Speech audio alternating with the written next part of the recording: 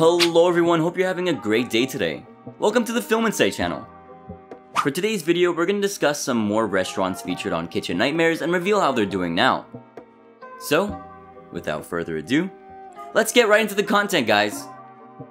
Leon's. Family-run business Leon's was opened in 1996 by a woman named Rose, and for a while business was good. Falling into a coma following some complications from an operation for over 3 years, her son Michael was forced into taking over the restaurant. When she finally returned, Leon's was on the verge of closing down since it had lost a significant amount of money. While it used to be constantly booked, because of Michael's leadership, they barely got any customers. In desperate need of change, Rose calls out to the legendary chef Gordon Ramsay for some help. Meeting first with Rose, she admits that practically everything about the restaurant is wrong and she needs his guidance to get back on track. Introduced to the staff, he meets Trudy, who explains that there really isn't anyone leading the restaurant. Rose's son, Michael, mentions that he only works part-time at the restaurant and that most of the time he sits down during his shift. Wanting to taste the food, he orders one of everything from the menu, which is over 100 dishes.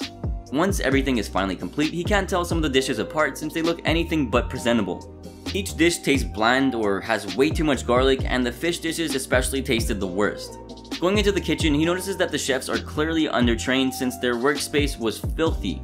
Investigating the walk-in freezer, he notices that there is rotten food, cross-contamination, and meat and seafood that is improperly stored.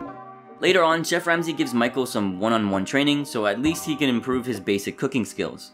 Over the course of the night, Ramsay completely changes the restaurant, modernizing the dining room and installing a new POS system for making orders. Cutting the menu in half, the Kitchen Nightmares host added freshly cooked and modern Italian dishes. Today, the business is still very much open with a good 3.5 stars on Yelp across 311 unique reviews. 2 of the chefs that appeared in the show were fired immediately after, though Michael was revealed to still work there in a revisiting episode. He admits to still only working part-time at the restaurant and spends the rest of his time in a local bar, which angers Ramsay. The host gets him to promise to be a better leader and commit to the restaurant. Sadly, Rosemary Leone passed away in April of 2014, but her precious restaurant still lives on. Rest in peace. Michonne's. Al and Gay Wilson, alongside their daughter Natalie Michonne Wilson, own the restaurant Michonne's, located in Georgia, Atlanta. Naming it after their daughter, they were hoping that they could one day pass the restaurant over to her. Supposedly, the staff believes when it was run by Al, things ran smoothly and people loved his smoked meats. However, after suffering from a collapsed lung, Al became unable to work and inevitably passed the control over to Natalie. Being a hands-off manager, Natalie let the standards slip down to abysmal levels and the restaurant quickly began to lose money. With no other options, Al decides to reach out to Chef Ramsay so he could bring Michonne's back to its glory days. Upon his arrival, Ramsay is actually impressed with the stunning decor of the restaurant, which is extremely rare. Meeting up with Natalie, he finds out that she spends most of her time in the back office doing close to nothing. Also paying the staff a visit, a server named Tarisha tells Ramsay that the only redeeming thing about her boss is that she makes sure that everyone was paid their wages on time. To give the food a try, he tries to order some potato salad, but it's unavailable since the chefs can't be bothered to make it. Seriously? Finally deciding on some items, he gets some chicken wings which are old and tough. The salad he got had a rotten tomato in it, and generally everything was just nasty. Later, going into the kitchen to confront the cooks, he finds out that there isn't a head chef and that everything but the salad was microwaved. Poking around, he finds some plastic tubs filled with hundreds of chicken wings that were cooked days ago. Not impressed, Ramsay relays this information to Natalie and tries to get her to step up for once and take the lead of her restaurant. Agreeing to do so, the famous chef makes some valuable changes to the restaurant by first appointing a head chef and then improving the menu.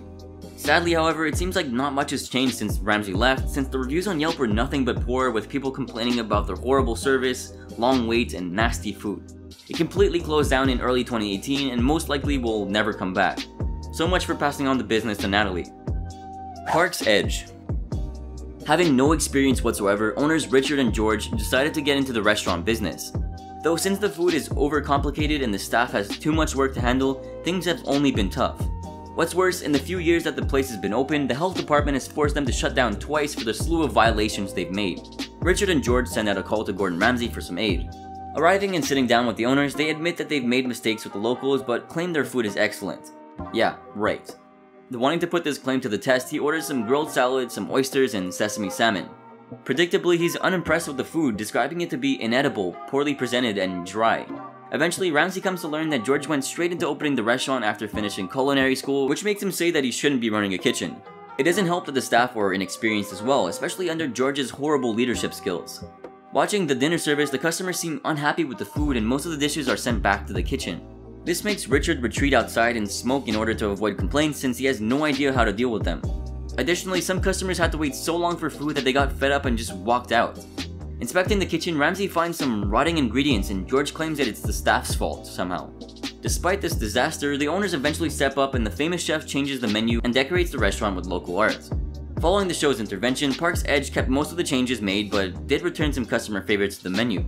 The reviews on Yelp were very mixed, with some people complaining about the service and how the food can sometimes be a hit or miss. 9 months after failing a health inspection, the restaurant failed yet another in October of 2011, which worsened its reputation. In early 2014, Park's Edge closed down after their lease ran out in November of 2013. However, they were supposed to reopen in another location, which never seemed to happen, and maybe it's for the best. Something odd was that their website stayed active until 2020, being up for 6 years after it officially closed down. Charlie's Italian Bistro. For this episode of the show, Gordon Ramsay pays a visit to Charlie's Italian Bistro in Laverne, California. Tatiana Lave, the owner, began working at the restaurant as a waitress and eventually was offered the chance to buy it herself in 2008. Not exactly having the funds to do so, she turned to her family in hopes that they could help raise some money. Both her mother Patty and her sister Val helped out by purchasing the restaurant by putting their houses on the line. Comically, the person who was going to own the restaurant in the first place, Tatiana, only pledged $1,000. What a joke. Once finally owning Charlie's, Tatiana did nothing to change the restaurant, keeping the same 14-year-old name and menu. A lot of the staff feel that Tatiana doesn't know how to manage the restaurant and isn't open to any change, as well as is extremely disrespectful. Clearly, her mother and sister are very concerned about the success of the restaurant since their homes are at risk, so they ask for Gordon Ramsay's help.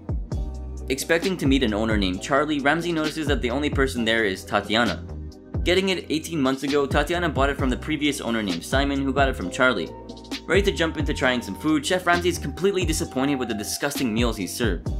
Wanting to understand why it was so bad, he inspects the kitchen and finds that most of their ingredients are frozen. To see the chef's skill levels, he challenges them to make the meatballs from scratch and one of the two succeed. Forcing Tatiana to step up, she fires the one who wasn't able to make some meatballs, which was hard since she'd been working with him for 10 years. Now that the restaurant was missing a chef, Ramsay introduces his own chef named Jonathan who will help him find a new one. Ramsay feels that Tatiana should be more involved in the kitchen and teaches her how to make a pizza and lasagna. After seeing the owner's drive to change, Ramsay does his magic. He revamps the menu and improves the decor. Once the Kitchen Nightmare staff left, Jonathan continued to work with the restaurant for a month and helped them find a new chef. However, in the end, Charlie's Italian Bistro closed down in July of 2012 for reasons that are completely unclear. Well, that'll be all for today's video here on the channel. I do hope you enjoyed, and if you did, be sure to drop a massive like down below and comment your thoughts. Subscribe for more content like this and turn on those sweet bell notifications for instant access to our content. Have a good one, guys.